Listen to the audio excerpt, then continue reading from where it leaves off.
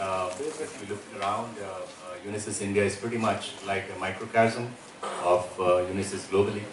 What it means is that everything that happens in Unisys around the globe, some part or other of every activity is being performed out of India, as long as it can be performed remotely. So that's the best way to describe Unisys India.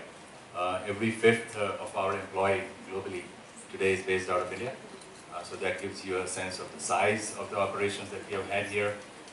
We also work across the entire spectrum of activities. So if we talk about delivery, on one end of the spectrum we have our product engineering here, which is the system software piece.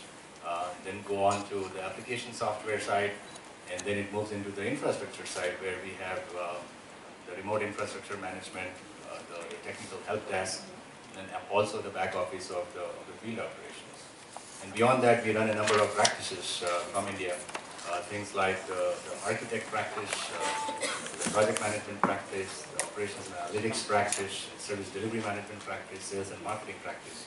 So as you can see, if you really look at it functionally, most of the functions that are there in any organization are present in some form or other in India as well. In the last 5 years itself, we have grown in size almost double, and that's been quite a journey. And as I said earlier, this is not just in terms of quantity, but also in terms of quality of what we deliver from India. So not just the factories of deliveries, but also the high-end practices that I just now described.